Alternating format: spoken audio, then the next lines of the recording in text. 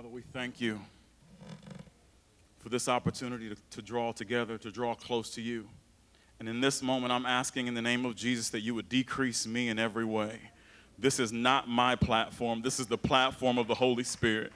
And I ask that my voice would not be the voice that is heard, but Father, you can use me. I'll be your vessel. And I ask, God, that the words I say not be my imagination, but your revelation. In Jesus' name, amen. Welcome again to the 66th annual observance of the National Day of Prayer. Amen. Jesus.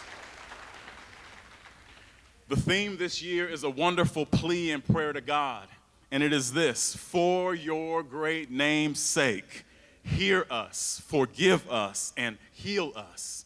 Well, our loving and merciful God has already provided a way for healing, forgiveness, and answered prayers for his great name's sake. Ladies and gentlemen, faithful followers of the Lord Jesus Christ, we are his great name's sake. My name is not Damian Jackson or Kennedy or Washington. My name is Damian Tibbs because my father is Edward. I am my father's namesake. And when you are a believer in Jesus Christ, when you have been adopted into the family of God, you become the namesake of the great and mighty God. We are his namesake. And he has already given us an outline on how to get prayers answered. 2 Chronicles 7:14 says, if my people, that's us, that's the blood-bought church of Jesus Christ, if my people, which are called by my name, I told you we were his namesake, called by his name shall humble themselves and pray and seek my face and turn from their wicked ways. Then will I hear from heaven and will forgive their sin and will heal their land. We are his people. We must all come together because there is no pure denomination. There is only pure religion. Denominational walls in this city must fall to the ground, and they must fall hard. Jesus. We can no longer afford to have 800 different churches flying 800 different flags. We must all come under the blood-stained banner of Jesus Christ. Jesus.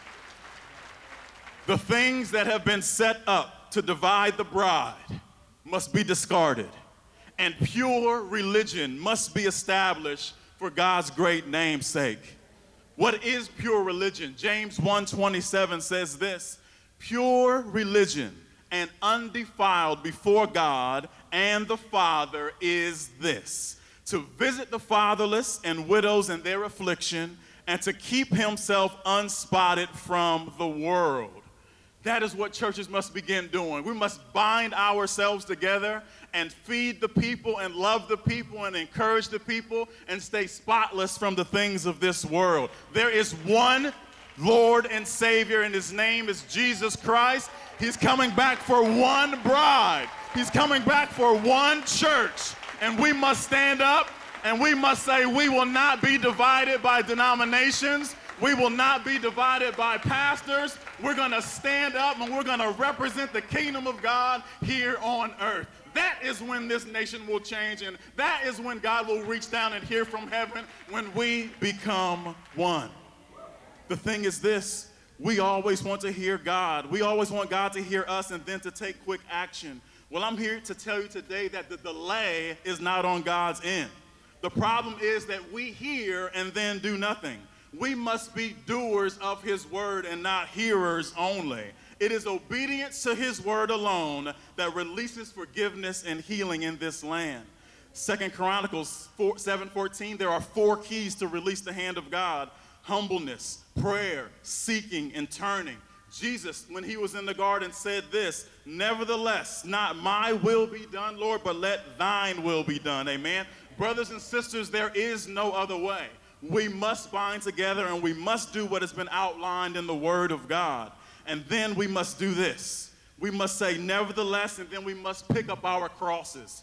There's that word cross. You see, we have been drifting away from a Christianity that requires a cross and drifting towards a Christianity that is comfortable. But we must pick up the crosses for his name's sake, amen? His church and his bride, we must rise together to the occasion because nothing brings God greater glory than people that follow after his only begotten Son, Jesus Christ. We must turn away from our wicked ways, and that requires us to follow Jesus the way that he has said.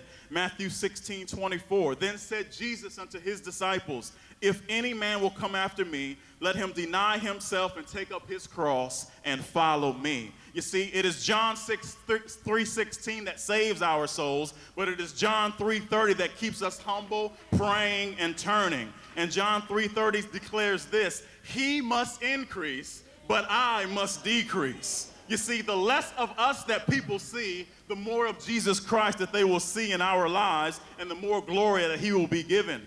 The command for the church, the thing that we should all be doing, is found in Matthew 5:16, which says, let your light so shine before men that they see your good works and glorify your Father which is in heaven. You see, God has already answered the prayer of Daniel 9:19, but are we faithful and willing enough to do our part?